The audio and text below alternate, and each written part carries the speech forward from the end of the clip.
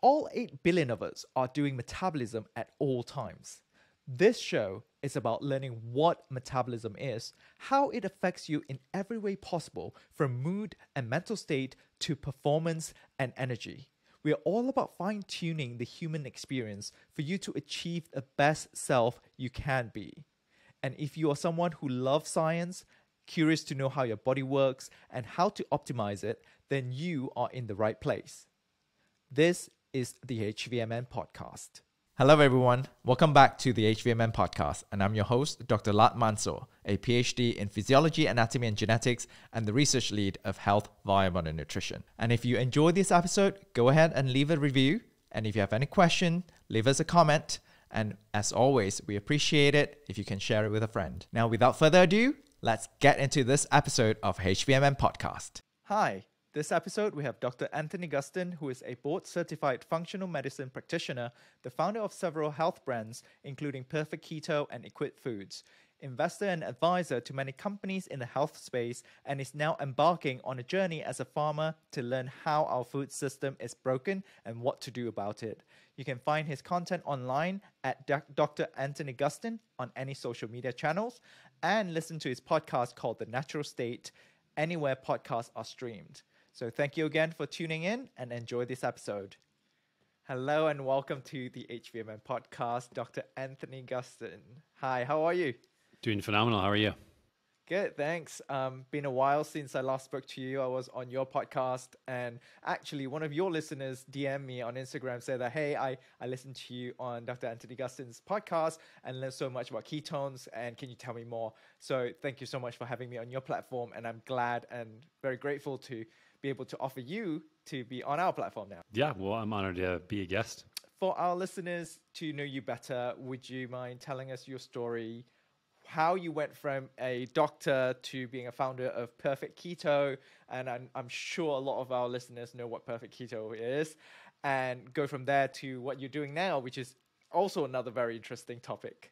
Yeah, this story changes a lot every year, and I never try to predict what it's going to be like. But I was really sick when I was younger. I grew up in the Midwest in Minnesota, and sort of a classic Midwest standard American diet, just eating Pop-Tarts and Cheetos, and like was 100% my diet. And I got really sick, really overweight, acne, bunch of health problems. But it was normal, and this is the problem that I think a lot of people are still in. So I have empathy around people when they have health problems, because I had no models of healthy people when I was growing up. Every single person that I knew ate this way and looked the way I did. It wasn't until, maybe it was because of the internet. I don't even remember why. Maybe TV, I don't know. I realized that I did not want to live that life, opted for a different life, sort of went on a fast track, and then worked through a lot of my own health issues and knew I wanted to help other people prevent a lot of the things that I knew were preventable. I mean, this is the thing that I was told before I figured it out for myself, which was, this is just the way it is. It's your genetics. It's, X, Y, and Z thing. You just have acne. You just have these things. Your whole family's just overweight. That's just the way it is. And that's obviously not the case. And so my life essentially has been different threads of trying to figure that out, of why are people so sick? What's going on? How can we change things to help incentivize them to have better metabolic health, better just overall healthy lifestyle? Because it's really not that hard when you come down to it. We can get into my philosophy around, how I think about health broadly, but how that went was I was kind of on a fast track. The only way I knew how to do that was to be a clinician. And so didn't want to go kind of standard medical care. It was just, from what I saw, from what I got prescribed, my family, et cetera, was a bunch of prescriptions and sort of chronic disease management rather than any sort of a solution. I actually worked with a chiropractor in PT clinic early on in high school and had a lot of help from them sort of reframe a lot of my health beliefs. So I went on fast track, got my doctorate in chiropractic, master's in sports rehab, and did a lot with athletes. So then started working with pro athletes and doing a lot with musculoskeletal work, and then transitioned into functional medicine work. So dealing with more of labs, trying to figure out what's going on with actual conditions that people had. And no matter what, I figured out, nutrition was always the biggest linchpin, that if we could fix that, then everything else would sort of unravel for everyone else.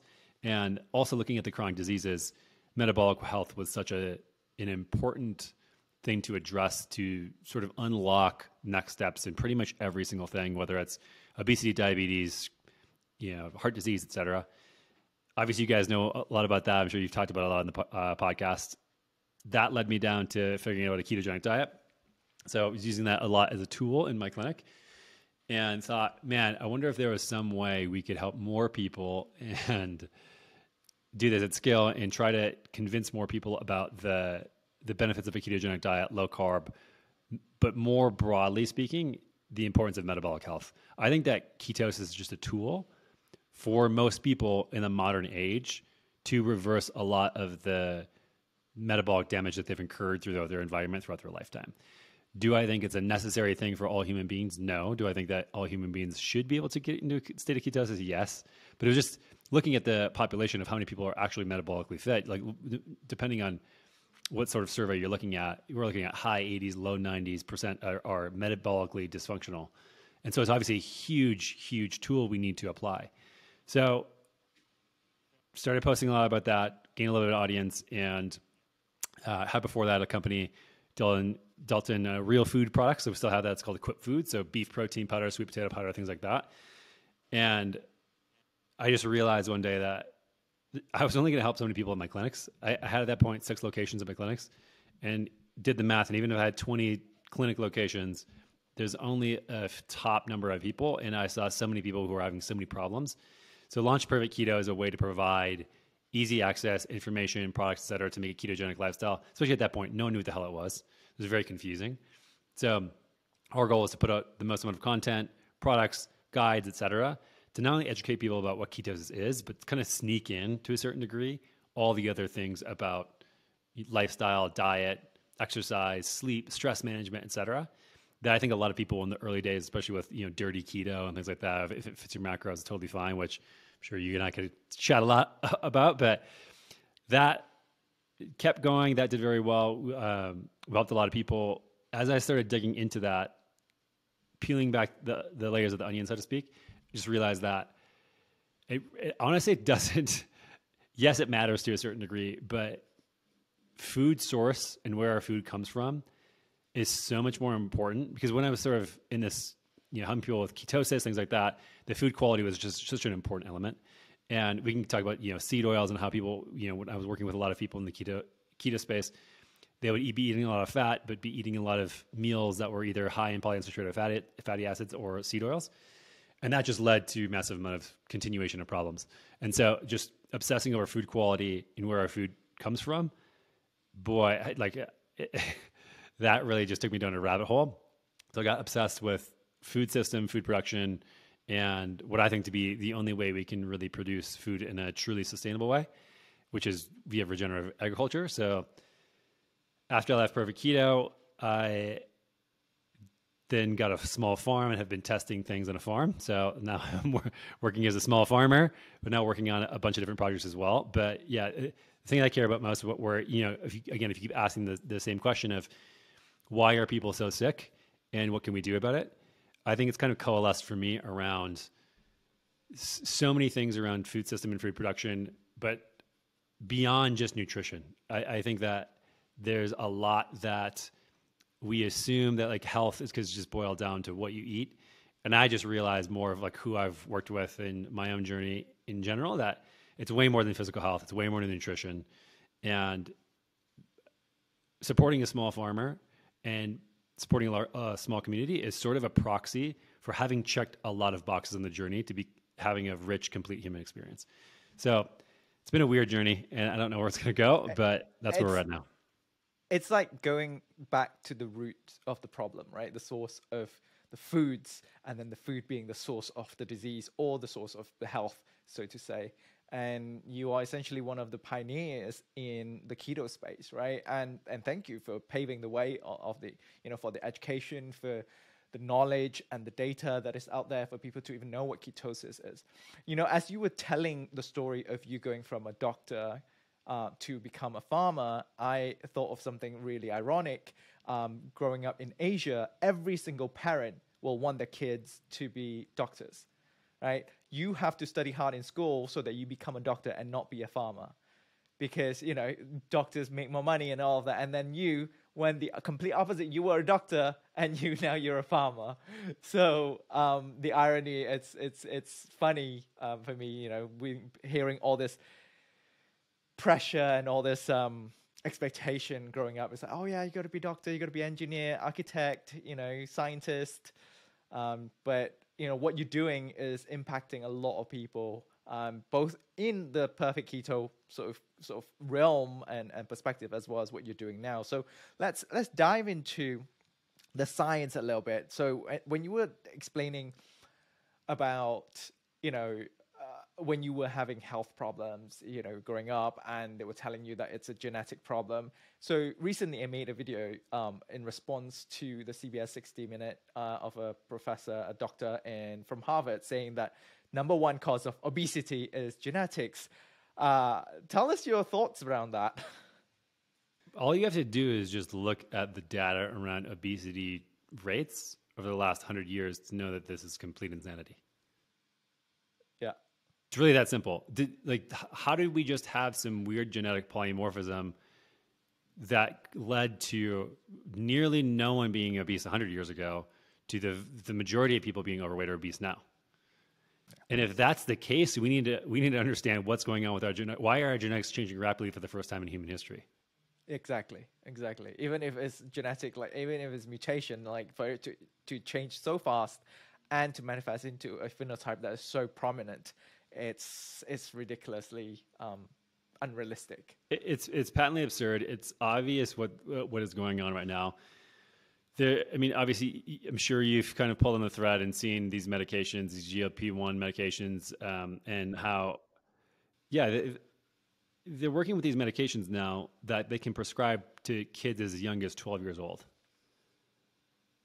And science is out still on what's going on, but there's been some case studies showing that if you go off, you could potentially gain up to 2 times the weight. So these are lifelong medications. Wow.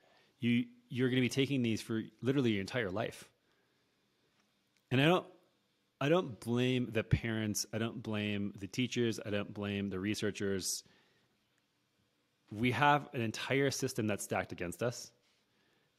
And what we're told should be working isn't working. And I agree with that. But that doesn't mean that we should just put kids who are 12 years old on a lifelong medication. This easily could have been me. It could have been me too. I was overweight growing up, so I understand that. And even worse, like in the broadcast, they sort of interviewed patients who are on semaglutide on this drug, knowingly that they're going to be on this drug for their entire life. But on top of that, they still have to maintain good diet and exercise. I don't know how the thinking isn't so obvious in the case of this and many others where we clearly don't have a semaglutide deficiency. You have to change the narrative to make it a genetic thing that's unsolvable to be able to say, okay, well, thrown in the towel, the only option we have left is now this medication that you have to take the rest of your life, which I'm not a big conspiracy theorist. I think that humans are just motivated by greed mostly.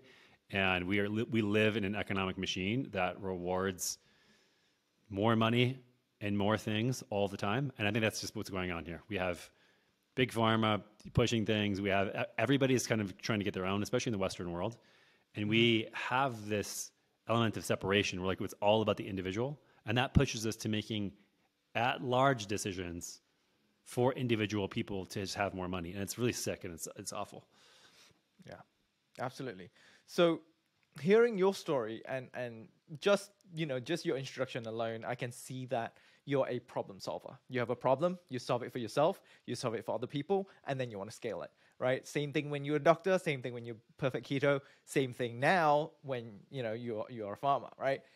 Tell us, what problem do you see in the current food system that you're trying to solve? I actually have a list of 38 problems, I think, of why I think our food system is in a dangerous place that could collapse roughly imminently. Okay, give us a few highlights, yeah. The entire narrative that we have around food production currently is, can we do this to feed everybody? Will we be able to do this to feed the population in 2050? And I think it's a completely wrong question to ask.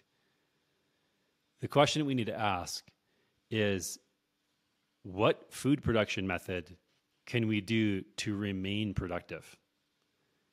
Because nearly every way we're making food currently, by definition, is unsustainable. Meaning we are taking more resources out of the planet than we are putting back. If we had a bank account and we were withdrawing more than we were depositing, at some point you go bankrupt and bad things happen. And we are at the same exact thing from a food system level, and no one's talking about it. I think that's probably the biggest thing. What sort of solution you think we should be looking at? You know, okay, so let's say now people are going to start looking at the current food system, current agricultural system, to say that, okay, this is not sustainable. We are using resources more than we replenish the resource. What can we do? So tell us more about what you do and what can we do as consumers as well? Yeah, this is a great question. This is a very nuanced answer depending on the region. So what may work in Georgia versus Washington versus somewhere in Asia is going to be completely different. But in general, there are some foundational things that must be the case. So ironically, compared to what mainstream media tells you, you must have animal involvement. Must have animals in it.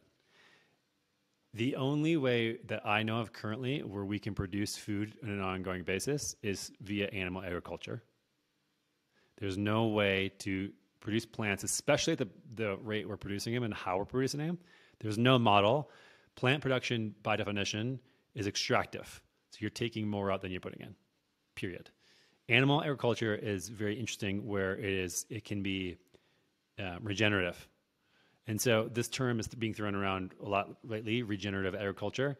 It's becoming greenwashed very quickly. So a lot of people are using it because there's not a definition on it to say, oh, this is regenerative, that's regenerative, because there's not really a good measurement on it.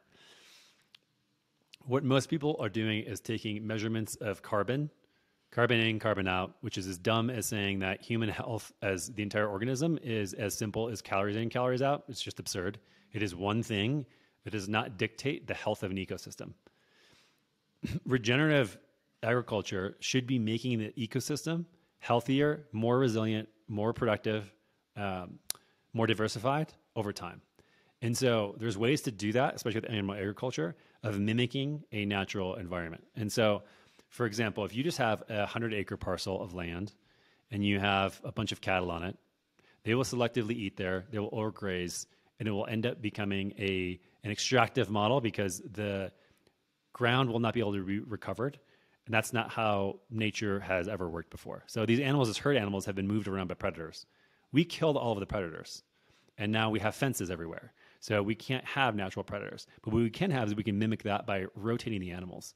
And so when we move the animals from so let's say we took that same 100 acres and chopped it up into 100 small parcels and had all the cattle on one parcel and then moved them the next day and the next day and the next day. What actually happens here is that you get stimulation from the animals being on the land. They defecate, they urinate, they chew the grass in a certain way that stimulates growth and builds up soil organic matter and soil carbon. So that way, when they come back, it is actually a more diverse ecosystem. They bring up old seed banks that haven't been there in a long time. They restore the capacity for the soil to retain water. And when you have these animals rotating around like this is exactly what nature had before. We have all these broken ecosystems. Pretty much every single farm and every place we farmed, we have completely moonscaped relative to how nature should be. So you go back in history and you see, even my wife's dad, my father-in-law, he does prairie restoration in Minnesota where I grew up. I didn't know what it should have looked like. I go back to where he does prairie restorations, and the native grasses there are 8-10 feet high in places. And you have to mow paths, and they're beautiful, lush, and they provide such diverse ecosystem for wildlife, animals, etc. We went in there, cut everything down, sprayed everything with herbicides, pesticides, put fences up, put animals there for too long in a species inappropriate way, and destroyed the ecosystem. So everybody knows, just like when I was younger, all I knew were fat and sick people. All everybody knows about farms and farming is what they see with some cattle on a thing. Maybe, Yeah, that's what you see on TVs, on movies. Yeah. Yeah, right. And it's some of these farmers who are doing these practices, who are starting to do this, are getting back to the point where they are getting grass so tall that they're losing their cattle in them. And this is the way the majority of the rangelands and grasslands in the United States used to be, not too long ago. Why? Because we had 65 million bison roaming around, 65 million antelope roaming around. We had so many ruminants that were in these huge migratory herds that would have this impact on the land. The land would rest, the ecosystem would heal, and we've destroyed all of that. And so the capacity for the land and for the land to be productive goes up dramatically when you raise animals in this way, and you make the land better and better and better. And the stocking density, for example, is like, for example, an 100-acre of parcel of land, how many cattle can you have on there? Some of these models have shown that if you manage it in this way, you can 4, 6, 8, 10x the amount of animals you can have on the property. The amount of water that can be held on the property goes up 10,000 gallons per acre for every 1% soil organic matter is in there. And some of these farms are getting 1% increase per year. And so when you look at carbon and some of these things like that, you have White Oak Pastures did a study where for every 1 pound of beef you're eating, you're actually getting 4 pounds of carbon sequestration from the environment into the soil. So even if you want to reduce it to a carbon in, carbon out metric, which again I think is a very foolish way to do it, if you look at Beyond or Impossible or some of these greenwash companies that don't actually incorporate all of their, like, what happened, like, are they incorporating the energy and resources it takes to make factories and trucks and all? No, they're not. But even when you're looking at their production of the food, it's for every pound produced, 4 pounds of carbon goes in the atmosphere.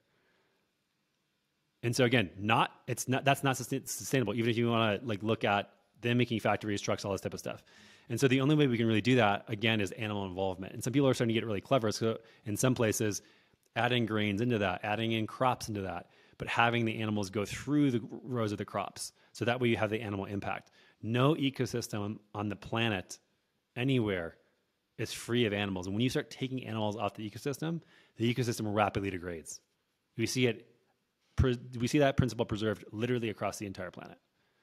And that's what all of plant agriculture is currently. All of it, 100% of it, is reducing life as much as possible to have one thing grow. We can get into why that's such an awful thing. It's called monocrop. But yeah, it's again, you're making the soil quality worse and worse and worse. You're leaching minerals and nutrients out of the soil and not replenishing them. And the opposite thing happens when you do animal agriculture appropriately. All my memories of agriculture biotechnology classes is now coming back to me. All these terms. There's the monocrop and you know, the rotating the different crops during different seasons, for example, to try and keep the diversity. But obviously at that time, I don't believe I have learned in terms of including animals, as you have described so nicely there. So that's very interesting. And the rotation that you mentioned, does it have to be on a daily basis, or does it's weekly basis okay, you know, for farmers to, you know, like you said, you have 100 different squares of the 100 acres. When you rotate the animals, is it every day has to be, or does it matter?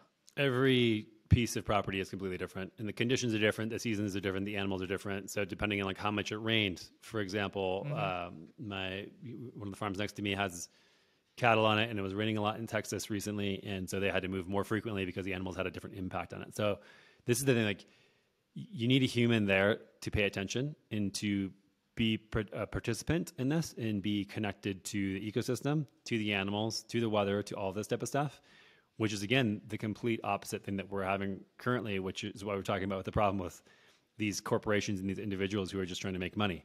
You can only do that in a vacuum where you're not connected to an ecosystem. And that's why, again, I think that supporting a local farm, going to visit your farm, knowing where your food comes from, farming yourself, growing any food in your backyard, having any sort of connection to life beyond yourself. Like, we live in such an artificial world. We tend to think of, we live inside, and that means like we have light exposure and all these things, again, for our own individual health. but we don't have any connection to anything else that's really living. We might have there's a plant here. There might be a plant next to you inside, but that's it. Otherwise, you live in a sterile Tupperware container. And most people live in a city and they don't actually participate at all with any sort of life. Mm-hmm. It is all just an extractive thing for the individual. And when you go out and you start participating, and this is something that I've noticed as well around like my own journey, perspective on life changes dramatically. And I just found it to be an unlock. And one of the first things I took this trip with Paul Saladino. I think he was on the podcast not too long ago. And just understanding that these people who live so intimately in nature and have the ultimate connection of nature is irreplaceable. And we don't ever regard that as really important beyond just, oh, I need some fresh air, I need some good light or whatever. It literally rewires your brain and how you view the world and how you interact with other humans and other living things, how you consume food. And I think it's the fundamental part about all of this. We can talk all day long about the importance of nutrient quality, and I could spew out all these data and figures around why even this rotational grazing is far superior than quote unquote grass fed, and then also over grain fed. It just, at the end of the day, like if you're just still completely devoid of any sort of connection to your food system and you're just buying your food in packages and slamming it down your mouth and not have any idea, I think we're just going to keep repeating the same problems and getting to the same point of trying to scale things, trying to be ultra effective, try to be ultra efficient, and not really understand our place in things. Because again, like when it comes down to it, you start thinking about problems to be solving and you drive yourself nuts. Like you said, I tend to think of like, how can I solve these problems? But like at the end of the day, if we don't have food to eat, in 50 years or 100 years or 500 years, what is the point of solving any other problem? I think it's like the most important thing that people aren't talking about. That's literally right in our face right now. There's this author his name is Wendell Berry. He's written about this stuff for the last 80 years. And I went to go visit him last year. One of the best conversations I've ever had. I was very honored to meet this guy. He's written over 100 books. And I asked him what he's most hopeful for in our generation. And he said that we'll have something to eat in the next 50 years. And he's a farmer. He's been researching this stuff intimately for a long time. His seminal work, 1976, he published this book called Unsettling of America, which actually coincidentally changed my father-in-law into doing more restoration, buying a farm. And now I know probably about 15 people who've read that book and have bought a farm, including me. So I'd recommend that as reading if this is interesting to anybody. But yeah, I mean, it's just talk about problems to solve. I think that the food system is not just food as a product.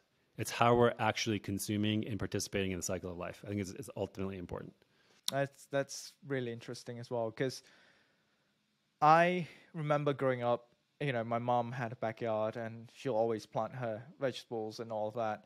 I mean, we didn't have like farm or animals or all of that, but that was, what we sort of partake. And then as I grew up, as I studied overseas, abroad in big universities, usually they're in big cities and very much, like you said, devoid of any connection to our food system and agricultural system.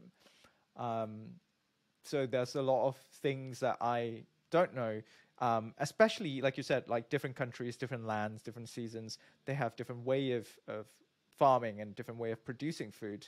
I've learned so much since I've come to America on how the US produce food. And again, you sharing this information, it's something new to me and something really enlightening. So thank you for that. And let's go back to health for a second. So, we talked about our perspective in life and our participation in the life cycle and all of that. And let's talk about health and the current challenge that we have with metabolic health, with obesity, with diabetes, with inflammation. All of this, obviously has a lot to do with our foods, our nutrition.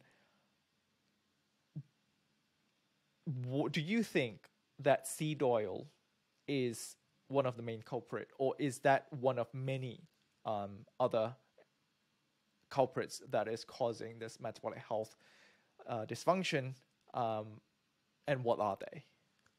Yeah, my notebook's across the table here.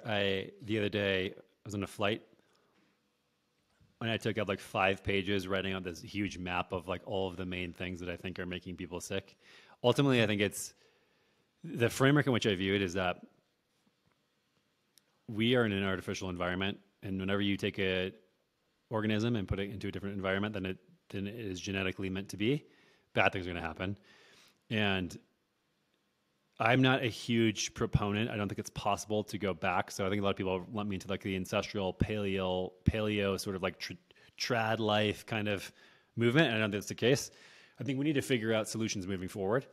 And sometimes that's mimicking the environment that best matches our genes. And so you have, for example, if you look at a squirrel and you saw a squirrel outside and it was coughing and it was 3 times the size and it was limping along, you would ask, what is going on with this animal? And you would be looking around about what was causing the problem. And we're not doing that anymore. And I think what generally happens when they think this way, of like, okay, I understand the concept of there's this environmental mismatch with genes, which leads to these issues. A lot of times there is also a resultant dysfunction or disease that needs an artificial intervention. And so, for example, if a train is running on tracks smoothly and it flies off the tracks because the tracks are bent, the bent tracks of the artificial environment that led to a disease or dysfunction of the train off the tracks. If you fix the normal environment, which is necessary for the train to run again, it doesn't mean that the train's going to run again. You need an intervention of taking that train and putting it back on the tracks, but you also need a restoration of the natural ecosystem, which is the tracks. What we tend to do is mimic the natural environment, maybe eat some good foods, but don't look at the underlying issue of fixing the intervention. So, like, what are the biggest things, is just kind of how I think about it, that take us off the tracks? And then what are the biggest things we need to do to then get back on track? And this is kind of like to go full circle around keto and metabolic dysfunction and carbohydrates, things like that. I have now shifted my belief to thinking that the number one, I think this is a very multifactorial thing. Like I said, I had filled 4 pages in my notebooks of all the things that take us off of track and how our environment is screwed up.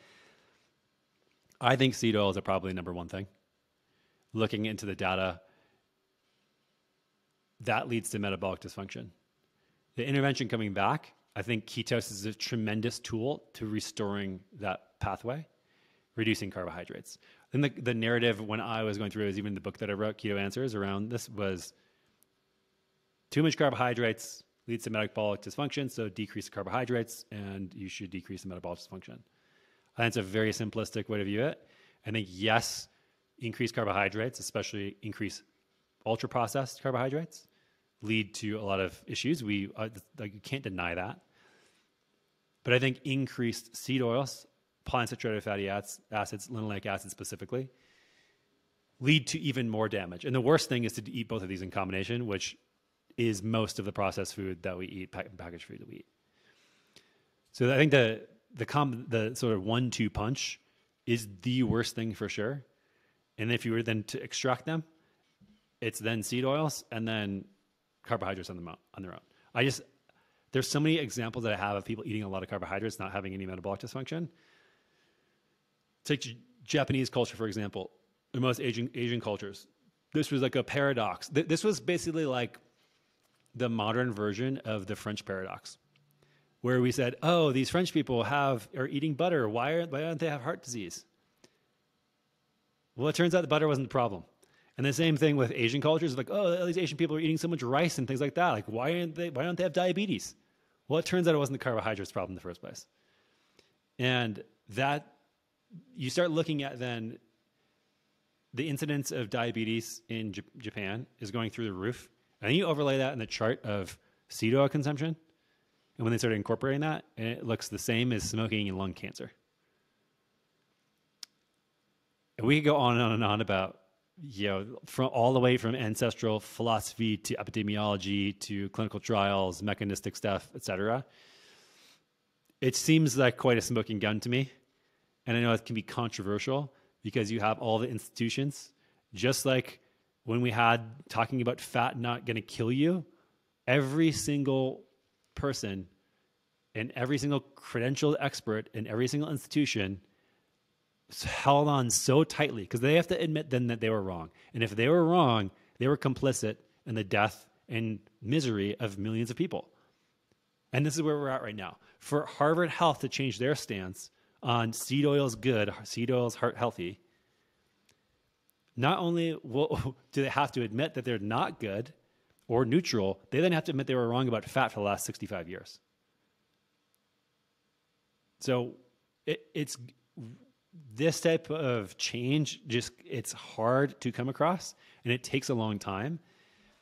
But I think I'm not even that old, but I feel like I've been around in this industry 15 plus years, 20 years now to understand that this stuff takes time. It comes in waves, but people change their mind. The amount of people that have changed their mind on keto, and when I first started talking about this stuff and when I heard people talking about it 10 years ago, I mean, the Volks and Finneys of the world, and everybody talking about, oh, it's dangerous and confusing with ketoacidosis. And now how many people have switched their mind and are implementing this for therapeutic reasons and appreciate? I think it happened really quickly. I think things are happening quicker and quicker and quicker. And hopefully the same thing will happen with seed oils, because if it doesn't change, like, we have all the evidence we need. This is the Fred Coomer, the guy who found trans fats. And then, do you know his story about how he then petitioned and sued the FDA and got trans fats banned? No, please do share. It's an amazing story. I will not tell it as eloquently as somebody like Tucker Goodrich, you should have on the podcast talk about seed oils. But basically, there's this guy, he was like 103. He was a fatty acid researcher almost his entire life. And I can't remember the exact details, but the FDA was sitting on the information that trans fats were terrible for humans and toxic. And they were doing nothing about it. So he sued the FDA.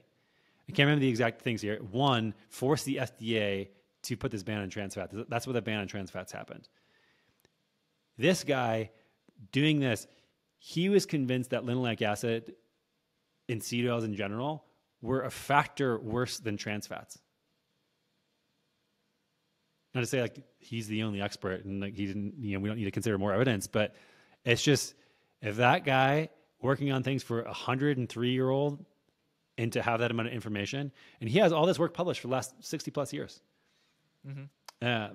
Again, I think that when it comes down to it, you just got to follow the money. When it's processed food ingredients like this, who's winning and who's losing? And who's losing has like essentially no say in the matter, because it's about, we used to process foods throughout our entire human history for increasing food nutrient availability. And now we're processing foods in modern history for increasing profitabilities and maximizing and extracting as much profit as possible. And so you have to just ask from the food quality perspective, is this quote unquote processing? Because all these nerds online will say, well, chewing's processing and cooking's processing. And so you're processing that, grinding meat into hamburgers processing. Is it processing it to increase the nutrient availability? Soaking grains, sprouting grains. Great. I'm all about that. Versus literally processing it just to make it more convenient to sell it at a higher margin? Are you winning, or is some corporation's bottom line winning?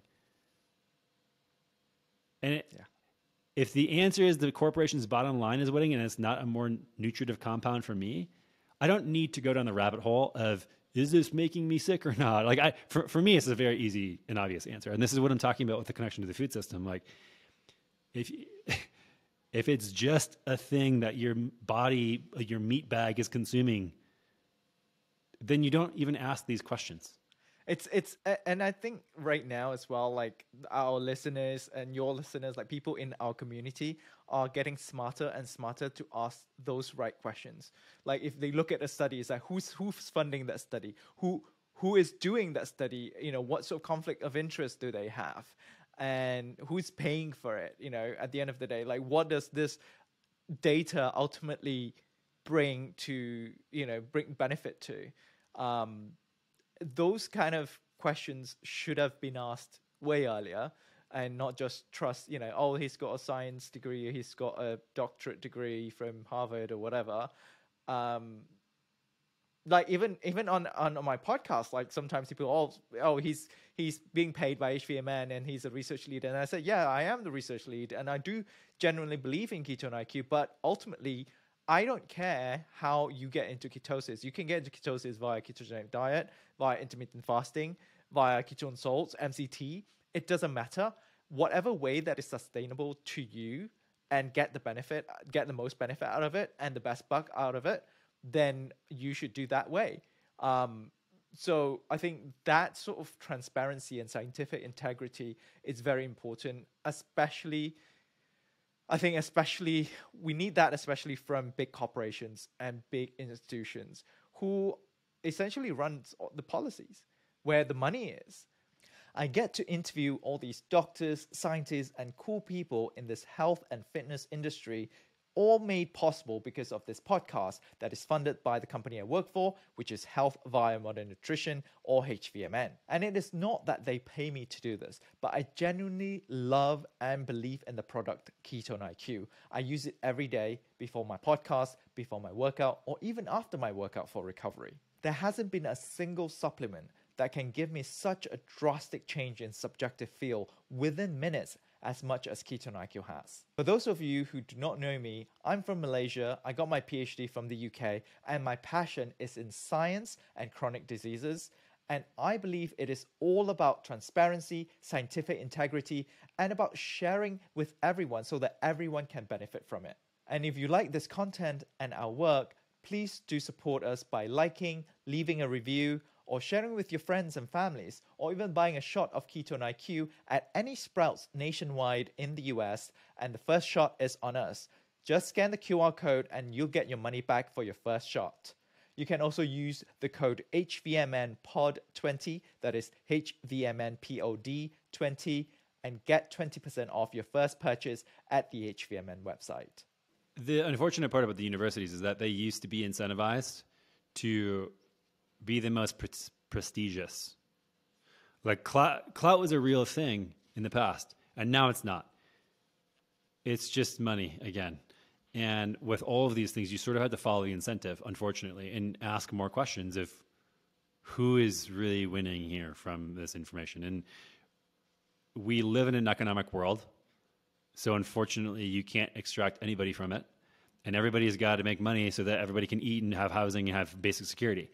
And so I don't think the argument of, oh, Latt has a salary from H.V.M.N. that, therefore his opinion's not credible. If you go out and say, hey, I don't care how you do this. This is important to me that you have metabolic health. I'm doing this because I want to have metabolic health. It's very different than these faceless multinational corporations. And the same thing about me. I own a supplement company among many other companies, and I am the first person to say you need to eat real food that spoils. And do that 100% before you start even thinking about supplementation. And the same thing with farmers. Like every farmer needs to make money or else they'll go out of business. But when you go to some farms versus others, it's clear which ones are trying to make more money than they are trying to help people and grow healthy food for their community. And this is why it's so important to go meet your local farmer. Is because it may the greenwashing in the agriculture space is so frustrating. I was talking to a reporter from the New York Times that we're going to do a little story about some of this stuff. So many farms in so many places write these flowery language websites talking about, oh, our animals are on XYZ pasture and like this or whatever. And you go there and it's disgusting. And it is only set up to extract dollars out of a machine. And it's sick, and you don't know until you go. And for all these things, the same thing. Like if you think that's bad, go to a monocrop canola oil field and into like a processing factory, and to where these foods are made and produced, and ask yourself who's getting the better end of the deal here. If you meet a local farmer and you can tell how much love they are putting into it and how much strain they're putting on their life to be able to provide their community with healthy food, that's a very different outcome. I don't care what the nutrition tests tell me around something who people are making it just to make money.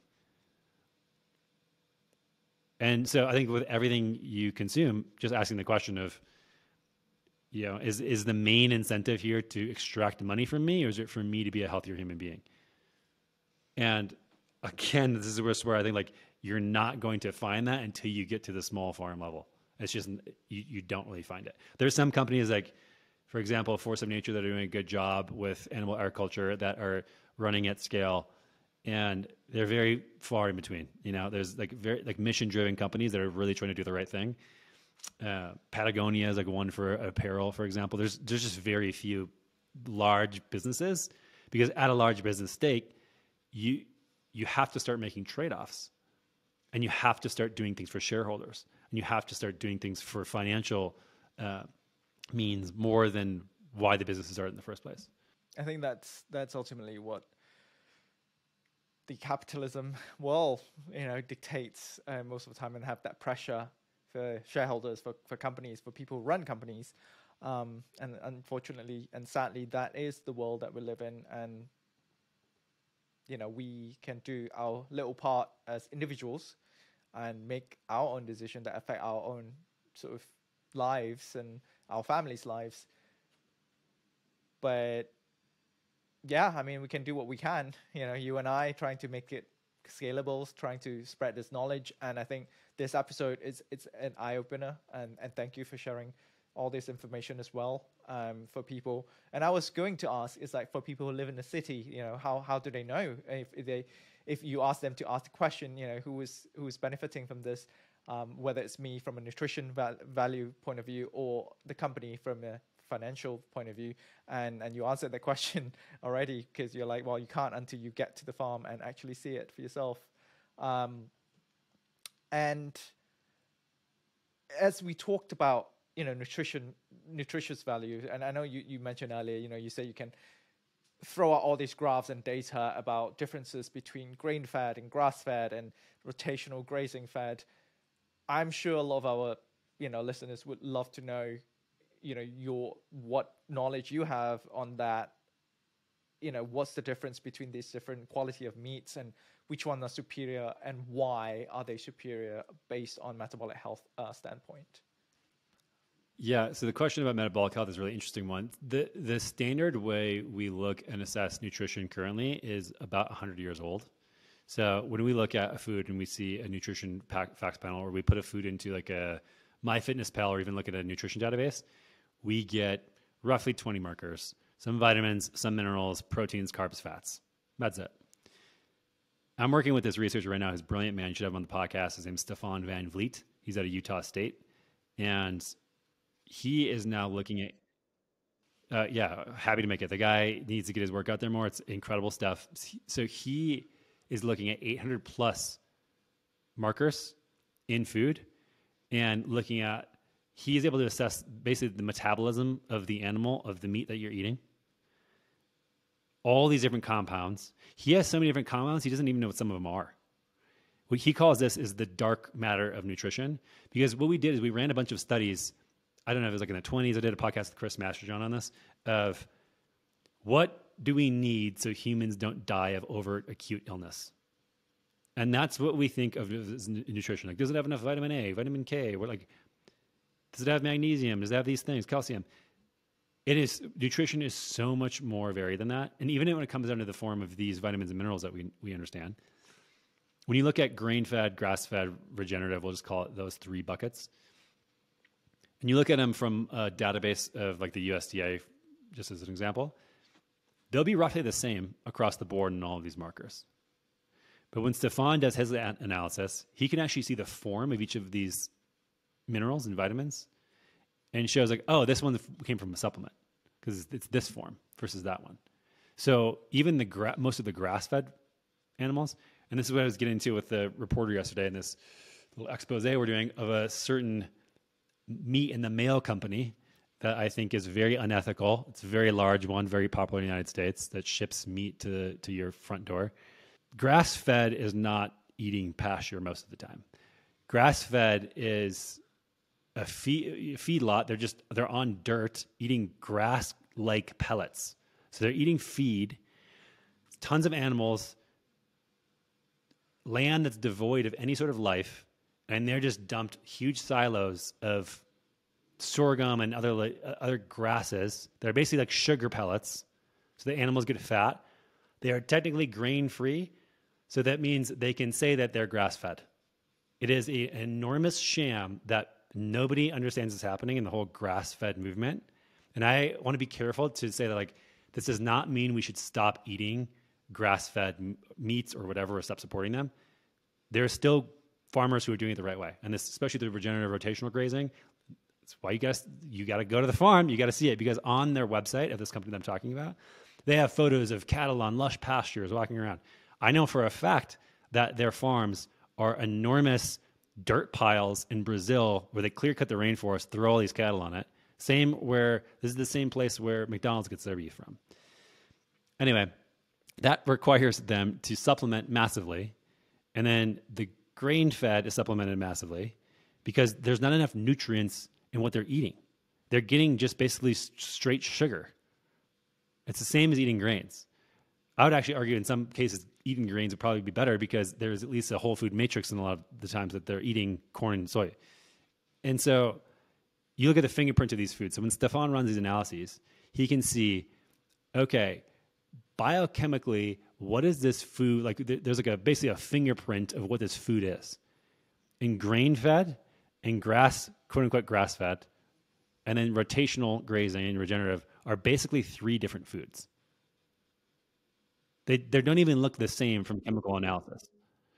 So the difference from a point of chemical analysis, is it the proportion that is different, or is there something else? There are literal compounds that don't even exist in most of these animals because of the way that they're produced. So if an animal is raised the way it should be, there are many factors that go into this. So there are the diversity of forage. There's access to water and water quality. There's minerals in the soil and in the water.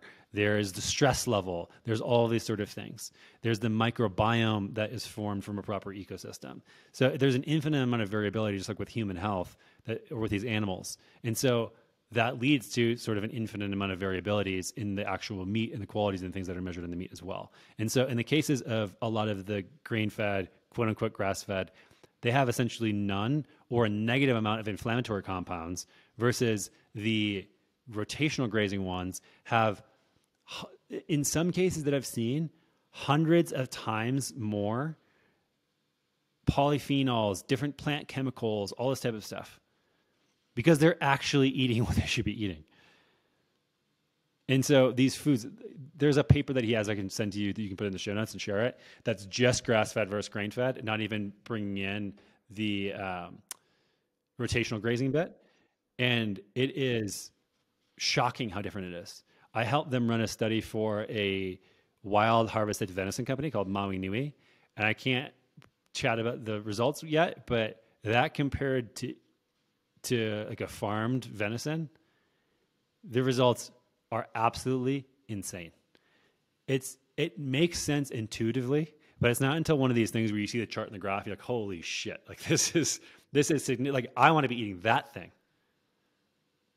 And you look at the full ecosystem of like the 800 plus compounds.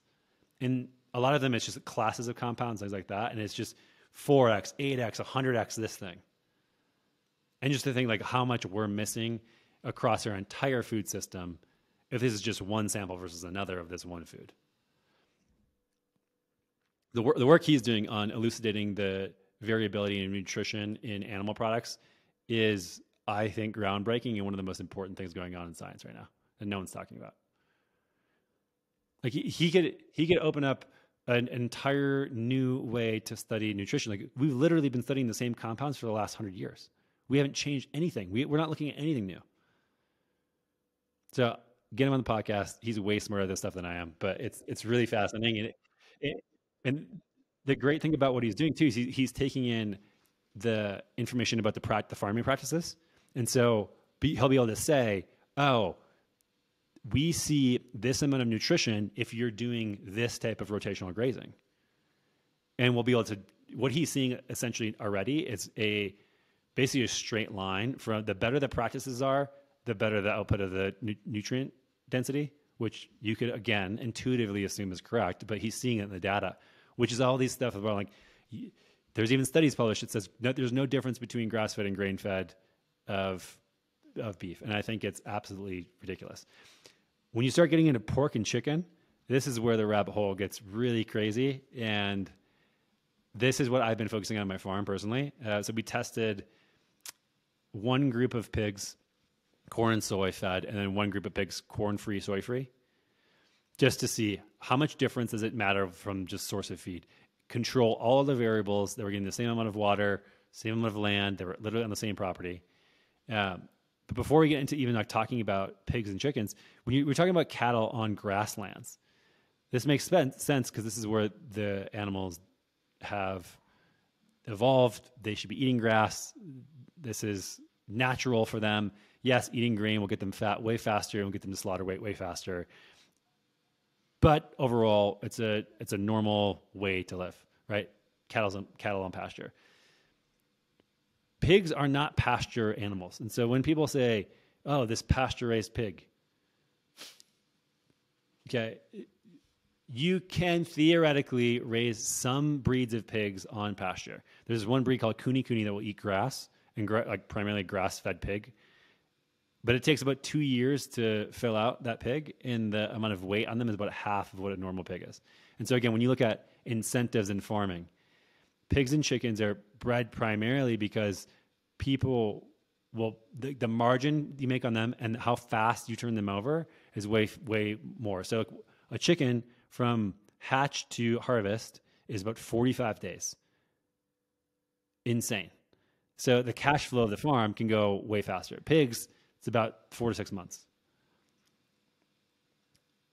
When I told you that there's a spectrum of grain-fed, grass-fed, but yeah, don't worry because there's a really good way to do it with this regenerative beef.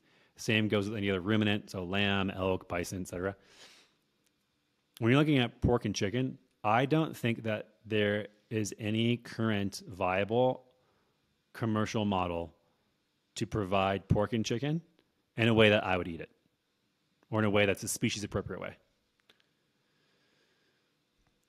So let that sink into people, because I think people really enjoy their pork and chicken, which is totally fine. But even if it's a pasture-raised pig, even if it's a pasture-raised chicken, 99.9% of those will be GMO corn and soy fed. And that's primarily what they'll eat.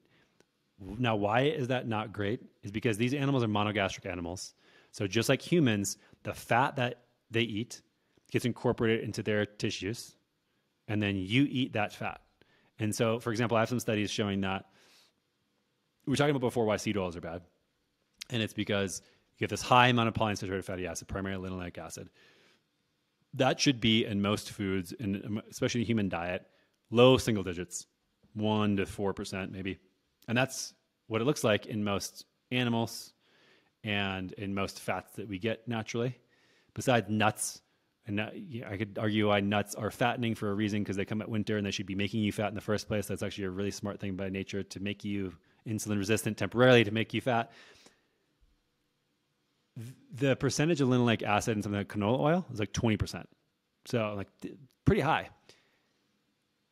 The linoleic percentage, because you bioaccumulate it for chickens, can be up to 60%. We're getting into the realm of soybean oil. Makes sense if the chicken's eating soy, right? And so when you're eating, even if it's pasture-raised pork and chicken, there's no economic model that can get them to weight fast enough on alternative sources than corn and soy, because we fed these animals these sources and selectively chosen the breeds that get bigger and fatter faster on cheap sources of feed. So we're basically left with only the animals that get fat that fast, no matter how like the ethical way we're raising them. And so if you as a farmer want to go out and go like, okay, I want to do a different breed of chicken or pigs, and I want to raise them using a different feed combination, well, that's fine, but the chicken's going to cost to the consumer $250. It just doesn't, like you can't make it work. I haven't seen anybody make it work yet, which is unfortunate. So we tested with the pigs corn-free, soy-free blends to see, and like there's some small farms that I've found who like do a lot of, they have like a dairy production, they feed excess dairy, or they do a lot of fruit because they have an orchard to the pigs. And so there's a lot of small farms who are actually doing this a really good way, who are producing pork, for example, that have really low linoleic acid levels. And it's tremendous. One of them is called Wildum Farm, for example. They ship places. They're great. But again, like commercially available, I don't think it's possible at scale to make pork and chicken that's low, like species appropriate and low in these amounts of linoleic acid and polyunsaturated fatty acids. Not yet. Not yet. Maybe you'll be revolutionized. Because if you look at the propaganda from plant-based stuff, what's happening, the effect on it is people are eating less and less red meat, and they're eating more and more pork and chicken. And I would argue that that's a terrible thing to do, given the nutrient density. And even if we go beyond the fatty acid composition, and you look at the nutrient density, even on a basic USDA survey, or if you go further to Stefan's data, beef and ruminants are just far superior nutritionally, like on a per gram basis of nutrient density, than pork and chicken, even the best ones that we can find. So if people are eating, they're just replacing the most nutrient dense source of food that we have effectively with less nutrient dense ones that have no way to again, you talk about the sustainability of the food system. With the ruminants, we can indefinitely grow these animals and raise them and eat them and participate in this ecosystem. There's no model to do that with pork and chicken. There is effectively zero sustainable way to have pork and chicken production currently. So people should eat more red meat, would you say? Or sustainable red meat? I'm not in the business, especially after Perfect Keto Days, of really telling anybody what they should be doing with their nutrition. I think that I can just present the data, and the data to me seems like on a nutrient basis, ruminant meat is the most nutrient dense meat that has the best, most ethical and most sustainable practices. For sure. So if you care about the environment, if you care about ethics, if you care about species appropriate behavior, if you care about nutrition for yourself, it is the best. Does that mean that everybody needs to eat red meat? I think that some people actually feel better on different types of foods. I've just seen enough people and traveled around the world enough and done enough research to not be as arrogant to say there's one best human diet. I think that's insane. I think humans are omnivores, and I think that ultimately, at the end of the day, getting to the foundational root of eating food that spoils is key. And then on top of that, tinkering around quite a bit to what your goals are. I think it would be very hard for me to imagine somebody who's thriving to not eat some sort of animal or fish or seafood product. There's not a lot of examples of that, but I know a lot of people who do feel way better on way more plants and a lot of seafood and not a lot of red meat. Like I was just in Japan for 2 weeks. They don't eat a lot of red meat. And the red meat that they eat is a new thing that happened. So this book Steak by Mark Schatzker kind of profiled the Japanese Kobe Wagyu sort of thing that happened, was like them just perfecting a craft to be like, hey, we can do the meat the best. And it's a delicacy, and you get it, and it's like you get one little slice. You're not eating steaks there. But then you get Hong Kong, who eats most amount of red meat of anybody per capita and living a long time, right next door. And so I don't think people need to eat it, but I do. And I think if you feel good eating it, it's a good option. Yeah, absolutely. One last question for you.